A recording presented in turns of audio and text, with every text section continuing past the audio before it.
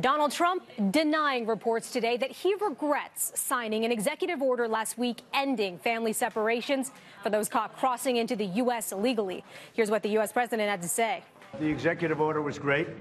It was something that I felt we had to do. We want children staying together. In fact, I was saying yesterday, before I read this phony story in the New York Times, that I was very, very happy that I signed that. Over the weekend, amid more protests, Trump said on Twitter that people who enter the U.S. illegally should be sent back to where they came from immediately without any judicial process. The president seemingly doubling down on that push today.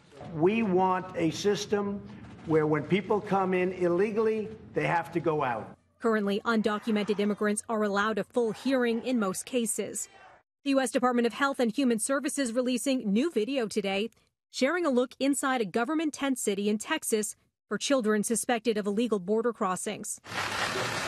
While Trump signed that executive order last week ending the controversial policy of family separations, more than 2,000 immigrant children are still waiting to be reunited with their families.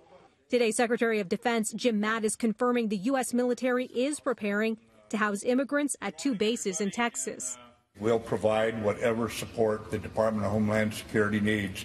The numbers obviously are dynamic, so we'll have to stay flexible in our logistics support. The U.S. Supreme Court making news today for what it won't be doing.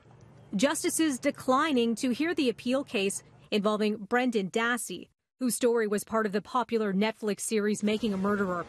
Dassey was 16 when he confessed to Wisconsin authorities that he helped his uncle, Stephen Avery, in the rape and murder of Teresa Halbach in 2005.